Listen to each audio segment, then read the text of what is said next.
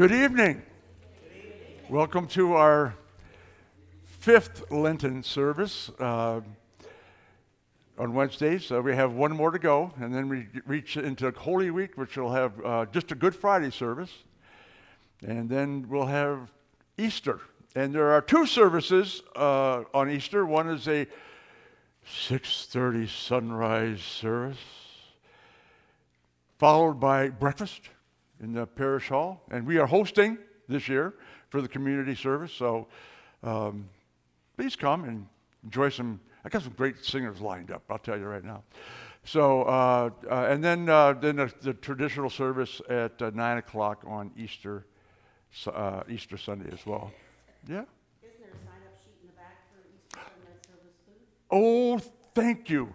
There is a sign-up sheet for bringing casseroles, breakfast casseroles for the breakfast. And there might be some other items on there too. Is that right, Becky? Is there some other? It's back on. Pastries and fruit. I thought there was a couple more items, yeah. But that's a sign-up list on the table in the back. So please sign up so we can eat.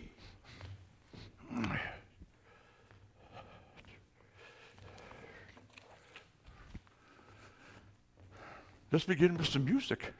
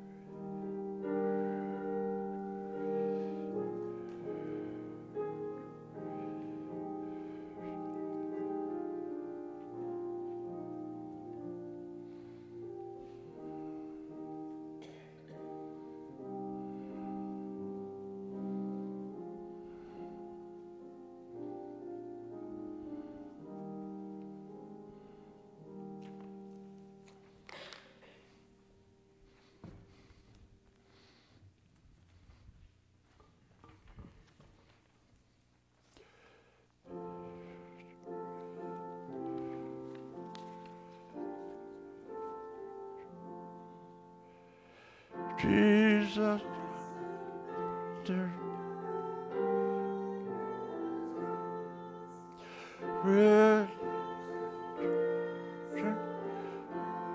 me endow for such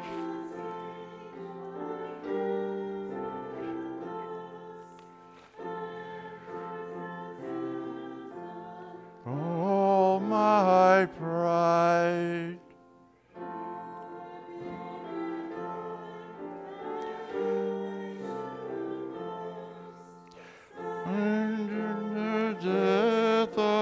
Christ my God, all the vain things that charm me most, I sacrifice them to Thine blood.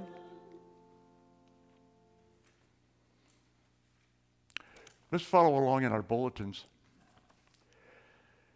In the name of the Father, and of the Son, and of the Holy Spirit. As a deer pants for the flowing streams, so pants my soul for you, O God. My soul thirsts for God, for the living God. When shall I come and appear before God? My tears have been my food day and night, while they say to me all the day long, where is your God? By day the Lord commands his steadfast love.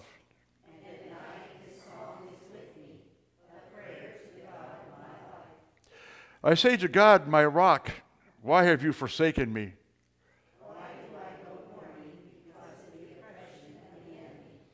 As with a deadly wound in my bones, my adversaries taunt me.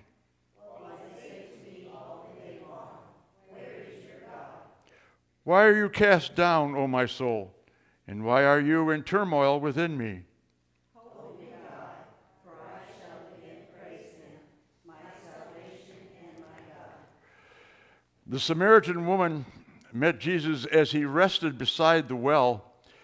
Jesus knew that this woman had not lived according to God's commandments, but he graciously invited her to drink of the water of eternal life. We do not live according to God's commands as we should, yet he looks on us in grace and love. Let us come before him confident in his steadfast love, to confess our sins and ask his forgiveness. Almighty God, daily we sin against your commandments. We turn away from your word and ways. We thirst after pleasures and temptations to satisfy our own desires. We are sorry for our sins, and we thirst for your forgiveness. Have mercy on us and forgive our sins. God has had mercy on us. He sent his Son to be our Savior. Jesus took our sins unto himself, suffering the penalty of death that we deserved. I announce to you that your sins are forgiven in the name of the Father, and of the Son, and of the Holy Spirit. Amen. We are refreshed in the flood of his grace. The living water that Jesus gives becomes a spring of water, welling up to eternal life. Let us pray. Almighty God, the woman of Samaria came to the well that day, seeking only the refreshment of ordinary earthly water. Jesus offered to her what he offers to us: the life-giving water that wells up within us and overflows into eternal life. You refresh us with your Spirit so that we will never thirst again. As the woman told others in her town that she had found the Messiah, lead us to be faithful witnesses for our Lord, so that people will believe in Jesus as their Savior and receive through him the refreshment of forgiveness and eternal life. Amen.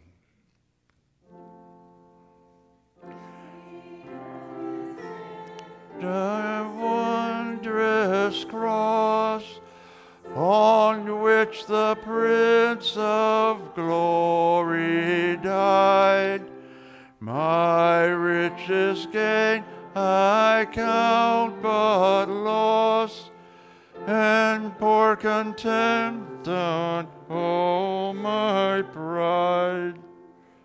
Forbid it, Lord, that I should boast, save in the death of Christ my God.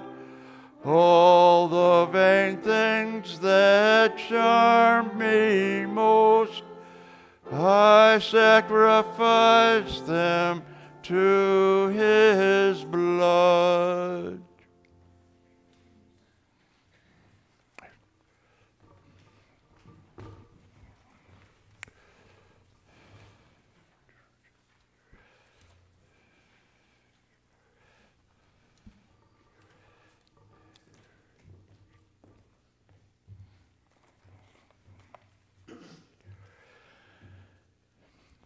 When we live in denial, we live in isolation. We have something so difficult to bear that either we do not wish to burden others with it, or we are so ashamed of it that we keep it buried, perhaps also to ourselves. We live in fear, doubt, and anxiety. But how do we become free? Free to live beyond the doubt, the fear, the anxiety, the shame. That comes by grace and forgiveness through our encounter with the promise of Christ, and for which encounter we are all the better and all the more free. Consider one particular encounter of that grace for one who is living in fear, doubt, and shame. A Samaritan woman who came to draw water from the well. Most other women would have already come to the well earlier in the day to draw water from it. but she came at noon. She was not expecting to meet anyone. In fact, she was counting on it. But that's already one clue to her shame. Imagine her awkward surprise to find someone there by the side of the well. To make matters worse, the one sitting there was a man.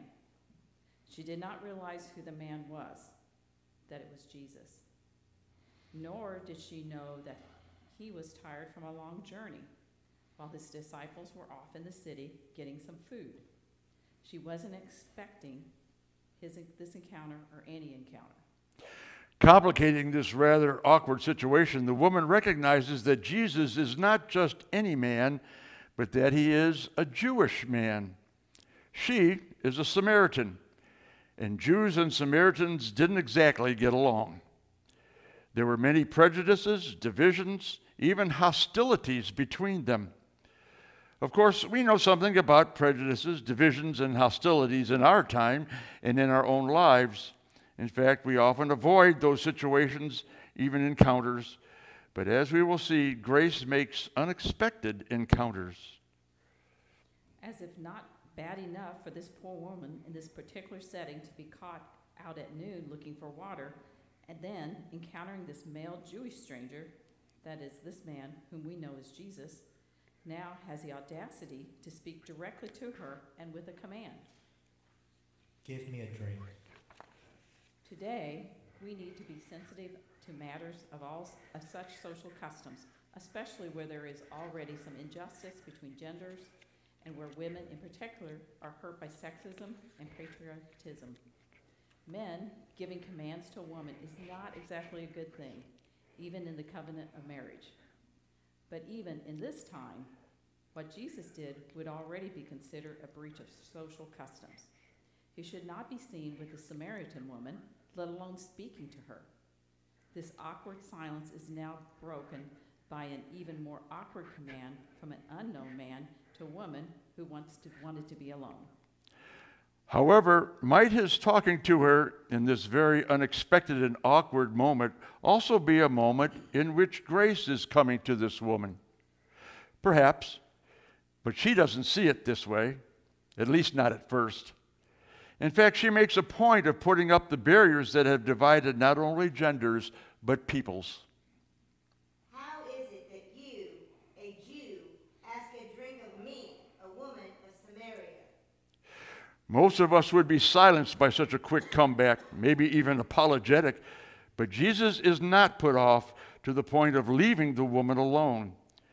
He knows that she already has had so much of being alone in her life. She is not alone in that either, as loneliness can consume us today. Instead, he dares to speak to her yet again, to make this a grace moment. And so he explains his intentions of grace to her. If you knew the grace of God and who it is that is saying to you, give me a drink, you would have asked him and he would have given you living water. Sir, you have no bucket and the well is deep. Where did you get that living water? Are you greater than our ancestor Jacob, who gave us the well and with his sons and his flocks drank from it? Sir is something we might say to maybe an elderly person or perhaps a person with whom we are only doing business dealings. And perhaps this first use of the word sir by this woman has some of that meaning. It is respectful, but only so far. For now, the woman is only intrigued at best. Jesus mentioned living water. Where is it? She wonders. Where are the flowing streams of the living water so that she can go find it for herself, wherever she wants? She would like to know so that she would not feel so constrained to keep coming to this well day after day, always in hiding, and instead find flowing streams for her life. Jesus' grace graces her even further. Everyone who drinks of this water will be thirsty again, but those who drink of the water that I will give them will never be thirsty. The water that I will give will become in them a spring of water, gushing up to eternal life. Sir, give me this water, so that I may never be thirsty or have to keep coming here to draw water. Here is the second time she calls him sir. and this time with a little more respectful tone. Maybe she's getting somewhere. Maybe this stranger, Jesus, is on to something of interest. She dares to trust that he may not only know where such living water is, but can actually provide it himself. After all, might such living water be better than the still waters of this well? However, she is also letting down her guard of the secret she is hiding. What she betrays in this moment is that she is tired of her daily mundane attempts to keep coming to this well of Jacob, but also why it is that she keeps coming at this time of day. Women usually came early in the morning, not at noon. Jesus will call that out from her, not to embarrass her, not to make her feel any more awkward than she already does, but to free her, to give her the courage to stand in the truth. So he says to her, Go, call your husband and come back. I have no husband. Keep in mind that Jesus only pursues this conversation at the point with such gentleness in order to free her from the darker truth she does not wish to have exposed. And he makes his next statement to her with that spirit of affirming gentleness. You are right in saying, I have no husband, for you have had 5 husbands, and the one you have now is not your husband. What you have said is true. It may be that the reference to 5 husbands might be reference to false idols that she has clung to in her tradition as a Samaritan. And one might only be added to the hostilities between Jews and Samaritans. But it also might be a reality to a reference to 5 men to whom she has clung in life. Either way, this is a moment of her freedom from shame, from fear, from hostility and division. She does not need to fear in Jesus' presence. He knows all about her secret, but he still sees her with grace and wishes her to be free in that grace. Jesus accepts her as a woman, as a Samaritan, and even as an adulterer, whether religious or social. And he does not look upon her with shame, but with grace. We also have deep, buried, dark secrets and skeletons in our closet, afraid of the truth being disclosed, afraid of criticism and judgment, afraid of being mocked or scorned by others. That is why we keep them hidden, away from others, for fear of being discovered. But even for us, Jesus does not look upon us with shame, but with his grace, and his grace is far superior to all the other judgments, real or imagined. In Christ, we need not be afraid or ashamed.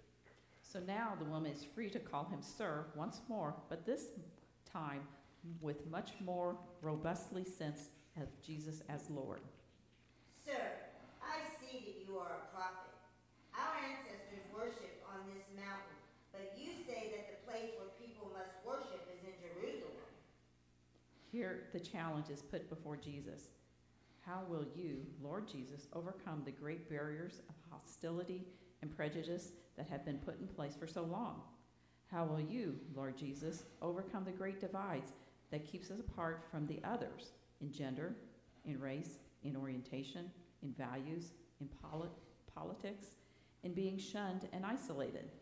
The list goes on, but all of them are things in which we just don't even discuss so openly and candidly, without fear, without shame.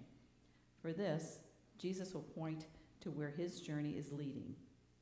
With his will be the hour that will bring reconciliation between us, and his hour is his own cross, where all the prejudice, hostilities between peoples are put to rest in this body, and his blood shed for us, where the path of violence and hostility gives way to the path of peace, and where the shame of our sin is overcome by healing and wholeness.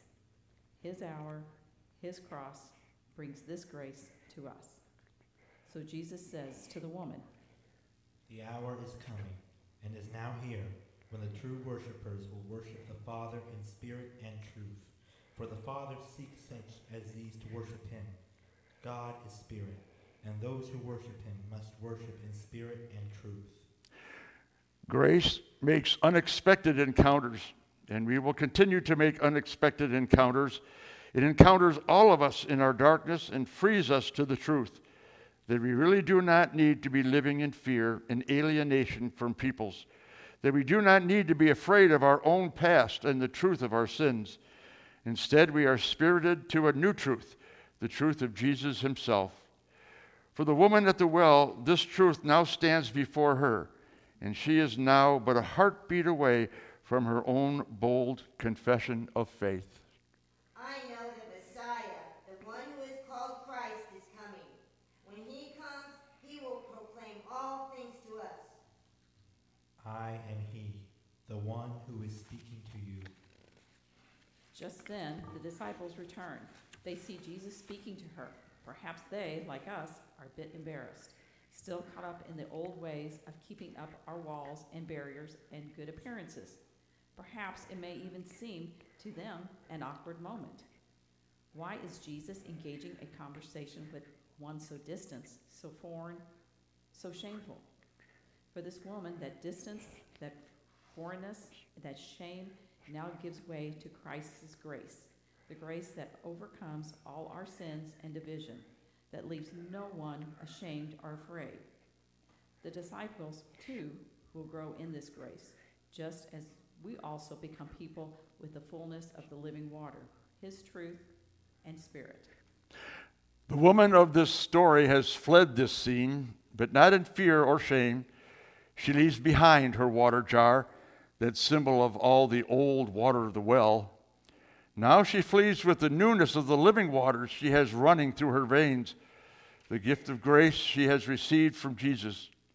For her, it was like Easter morning. She will run to her townspeople with all the boldness of a new woman, with such truth and spirit that she still shakes from sheer joy. Come and see a man who told me everything I have ever done. He cannot be the Messiah, can he? So the others of Samaria did come to be with Jesus, and there would be celebrations of grace that would last for days more in his presence. And in the sharing and in the gathering of his grace, they would also come to make their own bold testimonies, saying to the woman with gratitude, but also with personal joy in the presence of Jesus, "It is no longer because of what you said that we believe, for we have heard for ourselves, and we know that this is truly the Savior of the world." When Jesus would rise from the dead, he would instruct his disciples to take his message of his amazing grace not just to Jerusalem, but to all Judea, back to Samaria, and to all the ends of the earth, so that joy and freedom may abound for all.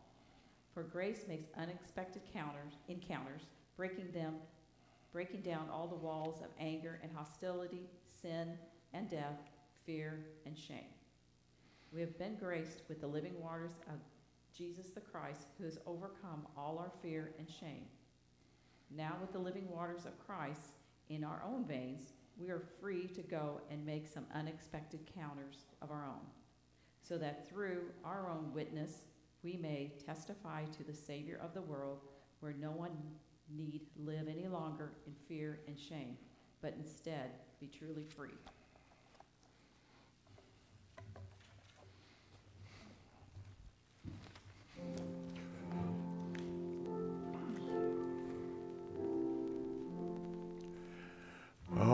Amazing grace, how sweet the sound that saved a wretch like me. I once was lost, but now am found, was blind, but now I see. The Lord has promised good to me. His word my hope secures. He will my shield and portion be, as long as life endures. Yes, when this flesh and heart shall fail, and mortal life shall cease, I shall possess within the veil a life of joy and peace.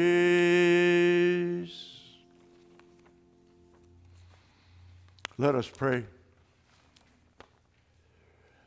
Lord Jesus, you graciously invited the Samaritan woman to believe in you as the Messiah and Savior, to drink of living water of the Spirit. We too trust in you as our Lord and Savior. You have given to us the gift of the precious living water that is the Spirit of God, welling up to eternal life.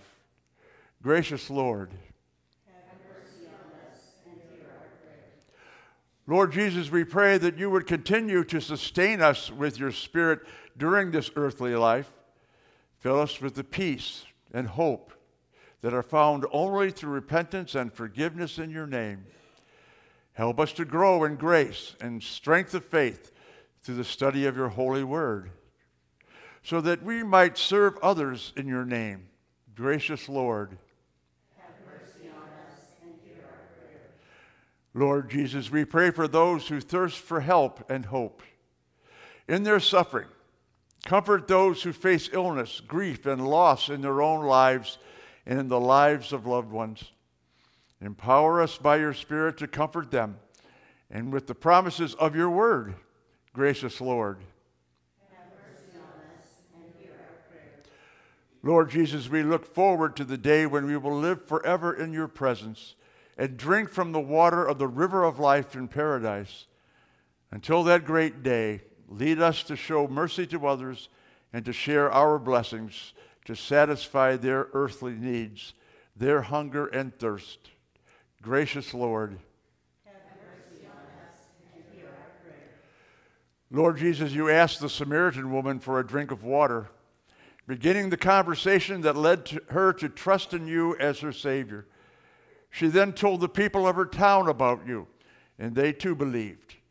Help us by your Spirit to begin such conversations with our friends and neighbors so that they will believe and worship you as their King and Savior.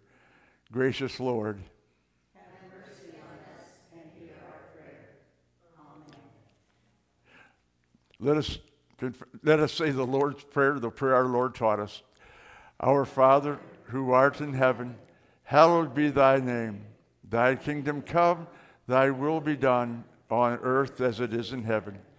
Give us this day our daily bread, and forgive us our trespasses, as we forgive those who trespass against us. And lead us not into temptation, but deliver us from evil. For thine is the kingdom, and the power, and the glory, forever and ever. Amen.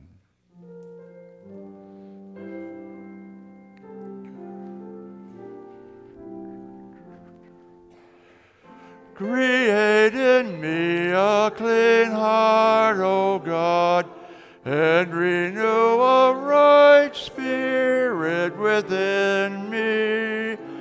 Cast me not away from your presence, and take not your Holy Spirit from me. Restore to me the joy of your salvation, and uphold me with thy free Spirit.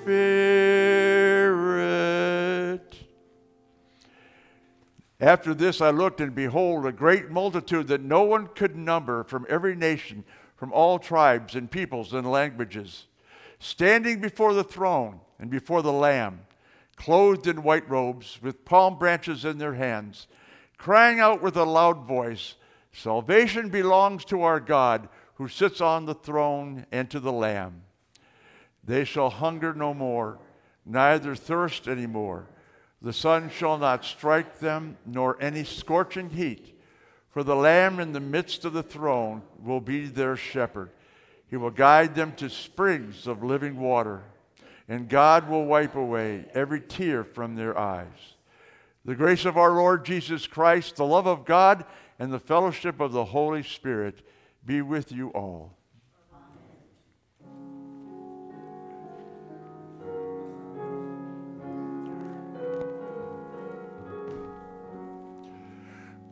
Come to Calvary's holy mountain, sinners ruined by the fall. Here a pure and healing fountain flows for you, for me, for all. In a full perpetual tide, opened when our Savior died. They that drink shall live forever. 'Tis a soul-renewing flood. God is faithful, God will never break his covenant of blood.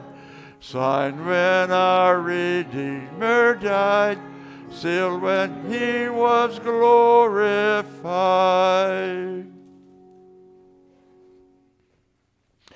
Go in peace, serve the Lord.